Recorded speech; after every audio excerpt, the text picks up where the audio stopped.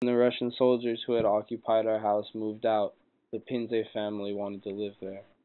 However, the soldiers had decorated the house in black, ceilings, walls, and all. The family decided to move into the house across the street until the somber color could be changed. They watched a childless couple with 2 cats move into the bottom floor of our old house.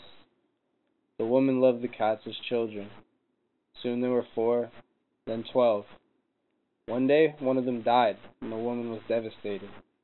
After some time, she decided to give the cat a decent burial, and dug a small hole in front of the house. Soon her shovel screeched and groaned. She discovered a metal box, shook it, and dropped it in terror.